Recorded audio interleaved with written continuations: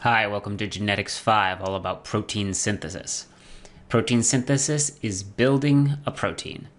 We are going to take all of the information we've learned thus far and put it together to build a finished product, a final protein. The keywords for today are translation, transcription, tRNA, and codon. Before we go too far, it's worthwhile to review a little bit of how DNA base pairs and how it base pairs to RNA. So here's DNA. Let's make a list of our base pairs. Our bases are A, T, C, and G. In DNA, A always pairs to T, T always pairs to A, C to G, and G to C. If we are going to do RNA, now remember RNA is going to be our helper to carry the genetic code from the nucleus out to the ribosome. The base pairing is pretty similar, but there's one difference. A matches not to T, but instead to U. That's a big difference. All the rest is the same. T matches with A, C with G, and G with C. Now that we've gotten that little review out of the way, let's head off to the cell. This is hopefully familiar territory to you. This is part of the nucleus, and we have a small sample of DNA that we're going to take a look at. All of this is nucleus. Outside of the nucleus is cytoplasm. Cytoplasm is the juice of the cell, and here is a ribosome written in green. Ribosomes are the protein builders. Our mission is to take the information from DNA, transfer it to the ribosome, and the ribosome will then make a finished protein from the code. This hopefully is familiar to you. It is DNA, and the base pairs are there, A with T and C with G. Our first step is going to be to remove one side of DNA so that we can make a copy of the code. There it goes. Now I'm going to bring in my mRNA. mRNA is built by base pairing with the DNA template, which is right here. You're going to use the base pairing rule to do that, and here it is. A matches with U, T with A, C with G, and G with C, all the way down the line. This process of making mRNA from the DNA template is called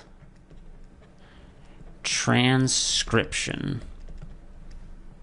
Transcription is copying over the message from DNA to mRNA, but it can't be used here. The mRNA is then transferred out to the ribosome. And at the ribosome is going to take that mRNA and use it to build a final protein. The process of building a protein out at the ribosome from the mRNA is called translation. Translation because you're going from the code or language of bases into the language of amino acids and proteins. We're about ready to begin. We have our code. If you notice, this is exactly the same molecule. I just flipped it onto its side, and the code has remained the same.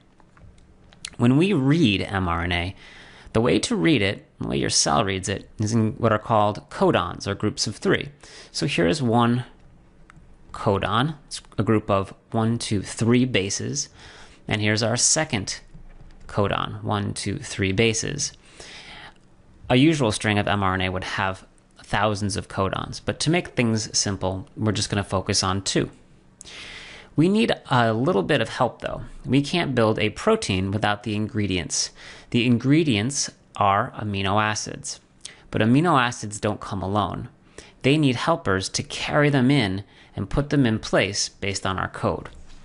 Those helpers are called tRNA. Let's take a look. So down here, I'm just going to label this. These are our 2 tRNAs. There are actually quite a few different kinds of tRNA. This is just 2 because we've only got 2 codons, and I'll try to simplify it. The tRNA part of it is the blue backbone and 3 bases. You'll notice that those 3 bases are written in RNA language. They contain a U. The dark shapes that are attached to those tRNAs are the amino acids. So I'm just going to do a quick label. This is the amino acid, and this part up here is the tRNA.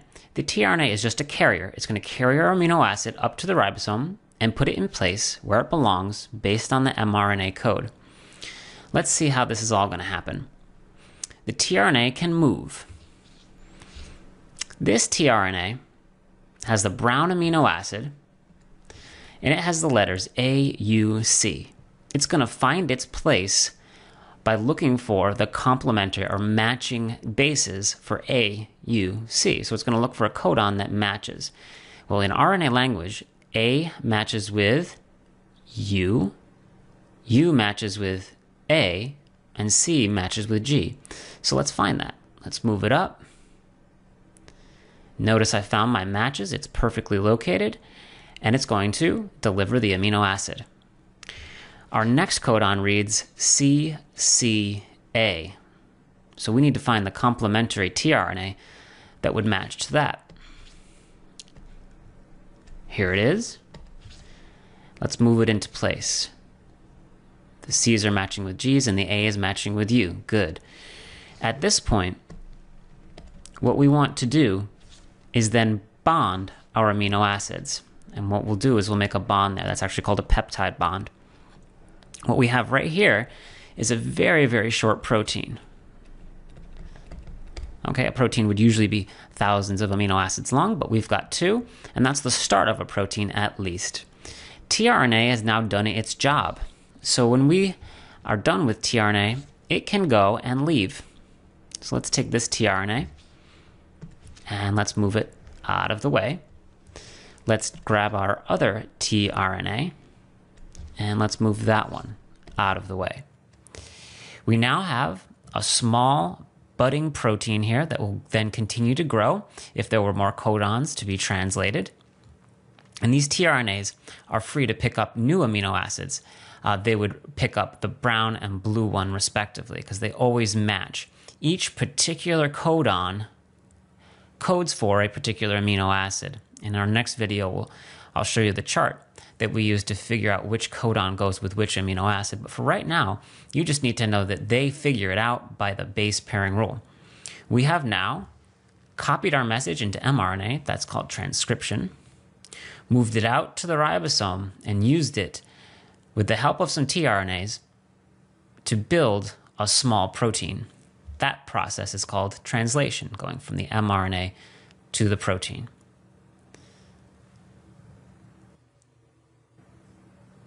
To review, transcription is the process of copying over the DNA message into RNA.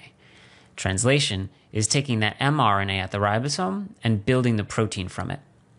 tRNAs were a new thing we added, and they are the helpers that carry the amino acid to the ribosome to build the proteins. And a codon is a group of 3 bases on mRNA that helps determine which amino acid should be placed in that location.